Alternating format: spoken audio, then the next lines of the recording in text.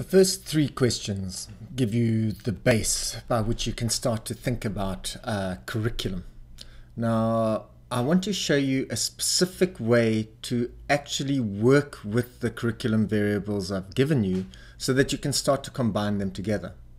Now, we have kind of done it like this in the three videos. In the first video, we looked at the relationship between the everyday and the specialized, and whether it was open or solid. We then moved into the specialized world in its own term, and we looked at the relationship between different types of specializations, like, for example, the relationship between science, English, maths, and art. But then in the third question, we went even sharper, and we took a look inside disciplines, inside specializations, at their sub-specializations and how they relate to each other.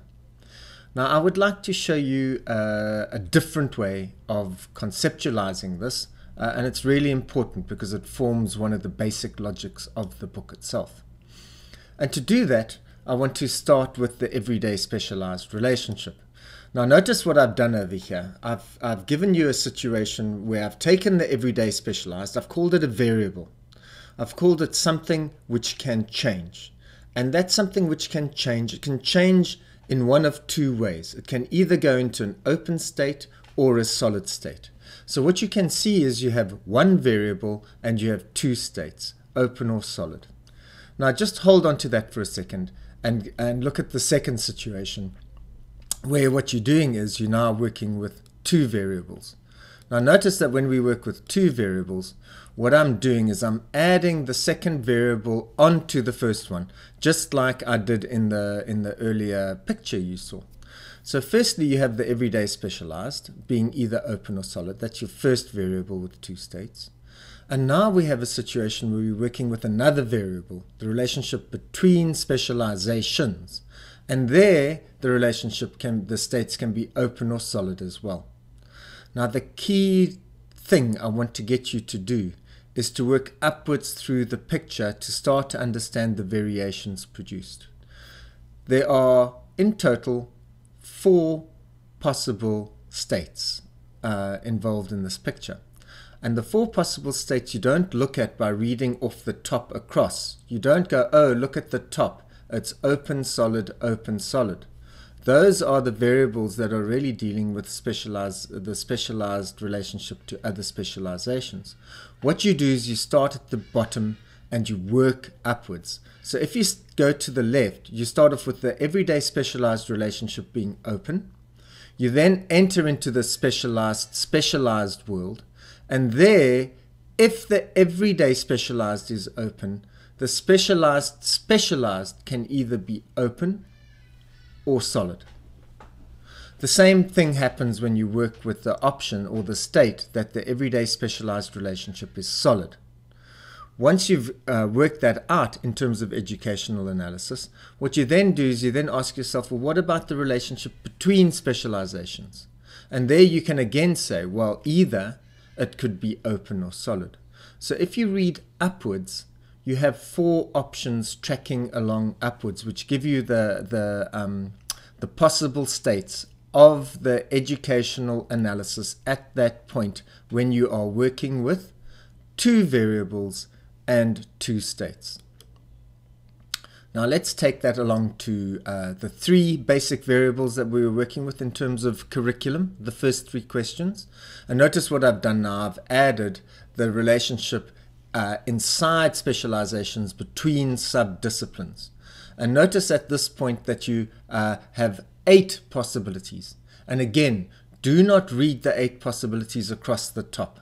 Start at the bottom and say to yourself, if the everyday specialized is open and the relationship between specializations is open, that means that you have 2 possibilities between sub-disciplines. They could either be open or solid. And again, run through it. If the everyday specialized is open, but the relationship between specializations is solid, that still gives you 2 options between sub-disciplines, either being open or solid. And so you run through the system where you generate the options. And what you can see over here is you now have 3 variables, everyday specialized, relationship between specializations, the relationship inside specializations, and you have 2 states. And that gives you 8 options. Now, it's a very basic way of thinking, which is probably unfamiliar to a lot of us doing educational analysis. So what I'd like to do is I'd like to cement it by giving you an example of how the 8 possible the 8 possible curriculum spaces operate through examples. So let's start off with the situation where we have the relationship being solid in terms of all 3 variables. Now notice by solid I've drawn a solid line. Open line will be a broken line. Now I think we're very familiar with this kind of a curriculum situation. What happens is it's very tightly specialized. There's no everyday allowed. Secondly, it's very focused between specializations. It's very clear that you're doing the actual subject. And within the subject, it's also very clear that you're doing the sub-discipline. And the example I've given is teaching for a chemistry exam. And I think that one's pretty easy. But the trick is for you to start to think about the other 7 variations that are possible. So let's start playing with it. What would happen if the everyday specialized relationship was open, but you still kept the relationship between specializations and subdisciplines closed? Well, we can imagine a similar situation in chemistry, which is a very tight definition within a subject of its sub-discipline. And we can imagine the teacher saying, now go home and actually play around with some chemicals. Go play around with your cleaning fluids and let's see what it produces. And there you can see a situation where you've opened out chemistry to the everyday specialized, and you have a particular possibility space in terms of the way that curriculum operates. So in the third option, what we're working with is we're working with a situation where you tighten the line between specializations, but you keep everything else open. Now it becomes a stranger space to actually think of. Because what you've done is you've kept the specialization itself clear, but you're allowing integration both at the level between the subdisciplines and at the level of the everyday specialized. And yeah, you can have a situation where you take natural science, you take an actual subject in its own terms, you keep it separated from other subjects, but then what you do is you ask the students to both use the subject to understand the everyday world. And you do it in such a way that you're not asking them to discriminate between the different sub-disciplines actually involved. Now, the fourth option is one which I find actually very difficult to imagine, because what you've done in this one is you keep the relationship between the everyday specialized open, you keep the relationship between specializations open as well, and at the same time you tighten the relationship between subdisciplines in a subject. Now, there's always a situation when you work logically with combinations that certain combinations are far less likely than others, just because of the nature of the way the logic between the combinations work. And if you have a situation where you've already opened out the line between the everyday and the specialized, and you've allowed between specializations to also be open, so you're not defining your subject clearly, it makes it very hard at that point to actually have a situation where you keep your sub-disciplines highly separated within the subject. How do you keep your sub-disciplines separated when at the same time you haven't actually been clear about the nature of the specialization? You've integrated the specializations. It is kind of possible, and I've imagined it as a situation where you do a highly special theme. For example, something like photosynthesis, which has a very specific sub-discipline base. But then you start to pursue it in terms of, for example, what people have written about the nature of light in English, and you start to pursue it by getting the students to actually go home and explore photosynthesis in their gardens. Now, the next option is one I think which we're all familiar with in terms of South Africa, and that was the radical situation after the the revolution in South Africa, where we managed to start the process of dismantling apartheid, we developed a curriculum which was radically open.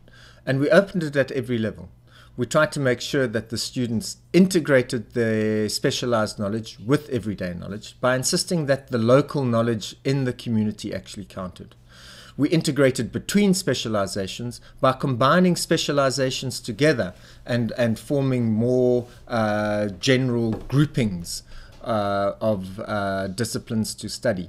And we did the same thing between subdisciplines. We combined them as well to form integrated themes which students could actually study.